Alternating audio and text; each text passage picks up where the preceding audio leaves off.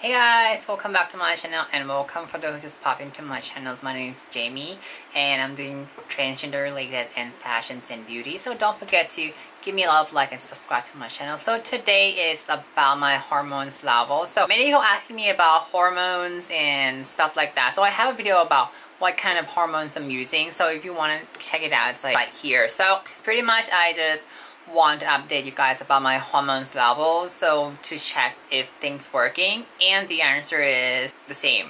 It's not working the same because I cannot blame the hormones though, because I don't really use my hormones strictly. So I will insert my hormones results up here. So pretty much you can see that my estrogens is pretty low for transgender and my testosterone is a little higher. So my testosterone used to be like 0 point something, so that was perfect for me back then.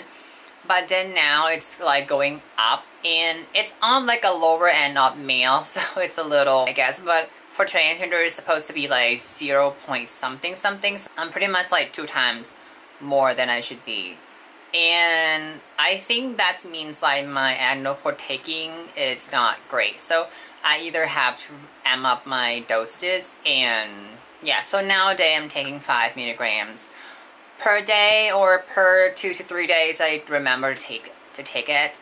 So I might have to try to do this consistently with 5 milligrams per day, or I might have to amp up to like 10 to 15 milligrams per day. Without testosterone I'll get so tired and that's not a good thing.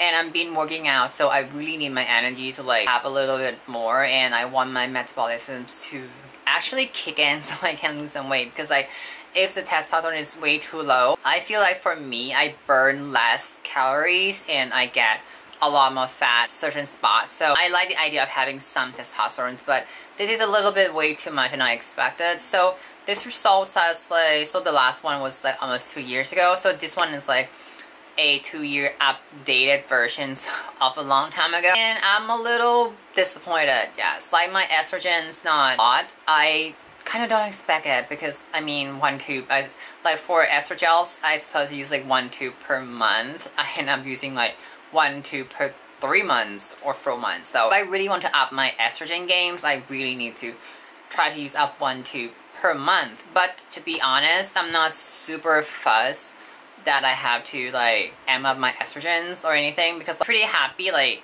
I don't have a lot of hairs. I just signed up for another course of hair removal lasers and it's working so great for me. Like I pretty much don't have hair anywhere that I don't like, and I'm quite happy with that. So from now on I really just want to lower my testosterone level to before, so like 0 point something.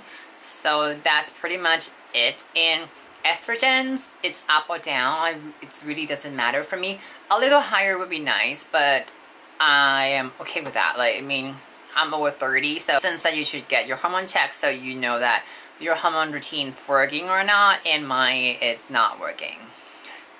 Yes, so I get a bunch of other stuff to check as well, so I just want to make a quick update on that. And if anyone have any questions, so you can leave it down below. I will try to answer some about like medical advice or anything. I probably cannot answer because I'm not a doctor and I don't have enough knowledge to really advise you to do anything.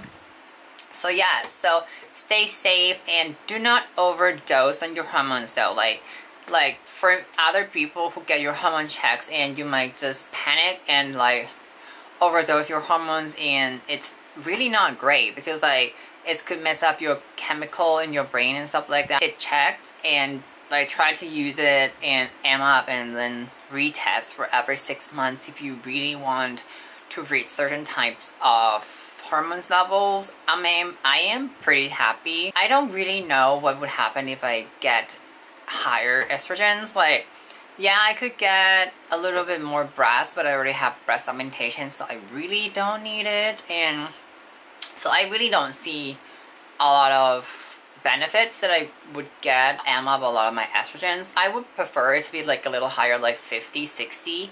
That would be nice, maybe like for skins and acne. And for more information, it's like I had a very bad breakout like last year, like on my chins and on my face, like literally like bad breakout. And I think that because of my hormone was like imbalanced, like I think from getting checked, so I understand like my testosterone levels like increases, so maybe that's why like I had a lot of breakouts like years before, and it's getting a little bit better now. So I think that's the benefits of getting your hormone checked. And yeah, so anyway, hope you enjoyed this video, and don't forget to subscribe, and I'm gonna see you in my next video.